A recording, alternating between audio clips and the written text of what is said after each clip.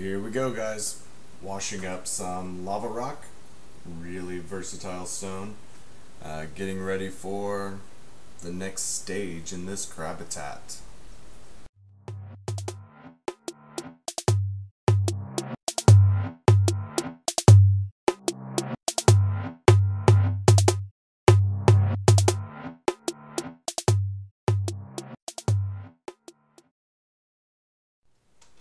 Just starting off with a cheap bag of lava rock I picked up at a big box hardware store.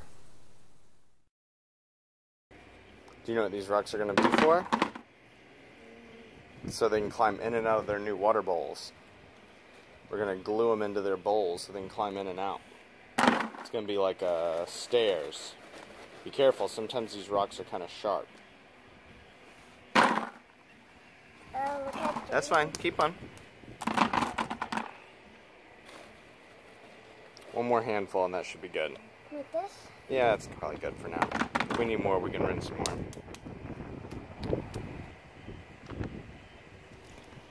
See if it gets on stand up. See how it's turning all muddy? The goal is to get all that mud away and gone. All that red mud. With water? Yep. It's turning into water? Yep. To where it's just clear and no more of that mud. Because if we're going to use these in their water to drink. Come on, baby.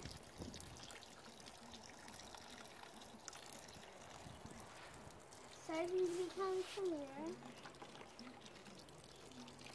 Oh, it's leaking! Yeah, I drilled holes in the bottom of the bucket.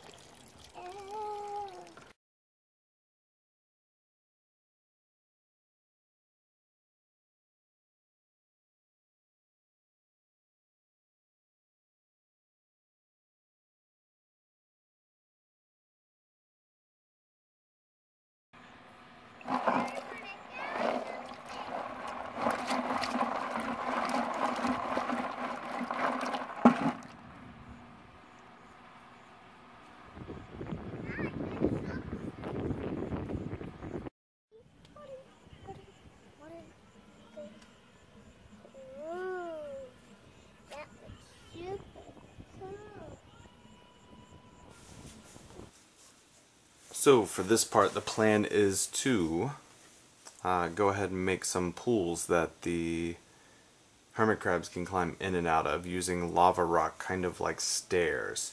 I have some super glue to help hold some of them in place. I've cleaned them really well, and what I want to do is just kind of stack them in one of the corners, and I'll glue them, and I'll just try to find ways to get them to fit together, but ways that the crabs can easily climb out of these pools, and they're eventually going to be aerated, one fresh, one salt, and it should hopefully work. We'll see how it goes, but it's going to be pretty simple. I mean, literally I'm just going to apply some super glue, stick it down, apply super glue, stick it down, and keep going and just build a kind of wall. So I already did one over here. I'm going to show you, it's still kind of drying. But that's it. That's all I'm going to do. And they're just going to climb out, and I'll stack a couple of lava stones in front of it so they can climb in easily. I'm thinking that the lava rock will add enough texture for them to grip onto easily. And we'll see how it goes. If not, no biggie. Cheap Tupperware. You know, the lava rock costs nothing. I was using it for another project really, so it was like $2.50 a bag. Figured I would use it for this, see how it goes. But I'm going to go ahead and make both of these, and I'll show you how I'm going to set these up in the actual Crabitat once I get them done, show you what they look like with the aeration stones in there and everything. Hopefully it's going to be pretty neat. So one of the things I've done to raise the elevation of the pools a little bit is cut a few of these out, so I can stack them up like this. Not a lot, but a little bit. And I'm going to cut a few holes in the bottom of these pools and zip tie them down onto this. So that way when I place it down in the substrate, these should stay put Whereas the pools that I slide in and out so I can clean them, these won't come out and the sand won't rush and fill in all the holes. So I'm hoping this will help. Once again, we'll see how it works. Alright, so not sure how well it's going to work, but this is my little contraption here. This is all going to be under the substrate. The substrate's going to come up and kind of encompass these. And then the exact same bowl, just with the stairs made, are going to go into it, sit in these. So that way if I need to clean the water bowls, I can pull those out, leave this behind in the substrate. So that way things won't close in, it'll be easy to put them back. Not sure how it's going to go, but you know, we'll see. I think I'm going to put it in prior to adding the pea gravel. See how that goes. But that's my little contraption. We'll see how it works. Alright, so the new Crabitat is temporarily in place. I still need to get some more substrate in there, or sand. What I'm going to do is clean out some of the old sand because I didn't have enough of the new stuff, but I'm going to clean out a bunch of the old sand, really sift it out and all that kind of stuff and get it ready. So that way I can go ahead and bring that sand level up. Once again, sorry for the glare, guys. But I'm going to have to move some things from their old Crabitat in here temporarily while I can get into there and clean it up. You can see one of them hanging out there, one back there, but I'm going to hook them up with some water here soon. And the aeration, get the bubblers going and all that stuff. So hopefully they're going to enjoy this. That is the plan. We'll see how it goes.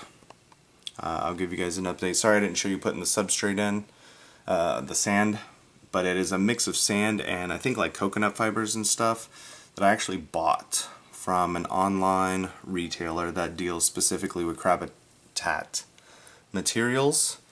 It just seemed easier and safer than me trying to mix it myself and deciding what to do. And that's what we've been using, and I'm going to use more of that today. But you know, I'm going to start piecing some things together here and getting it up and going, at least bare minimum. I'm going to try to steal some of the old stuff, the humidity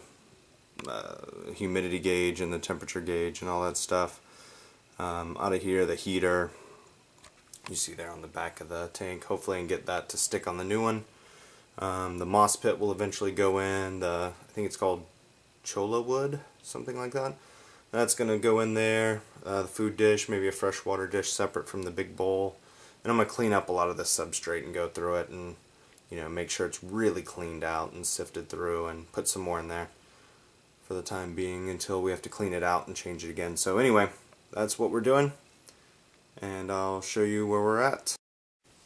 So here it is with more substrate. Got it up probably 4 or 5 inches at least. Maybe even more. I mean, it's quite deep. It could probably be deeper, but these guys are still pretty small. So, you know, it's there. I got the little side heater there, peeled off the old tank and connected to this one. I'm going to check it here in a little bit, make sure it works. I still got to move the thermostat and stuff over to make sure that, or the thermometer over to make sure that everything is right there with the humidity and stuff. I have still to make the bubbler pools out of the salt and the fresh. You'll see I just kind of piled some loose lava rock there for now. I'll probably add some more later just so it's easy for them to climb up.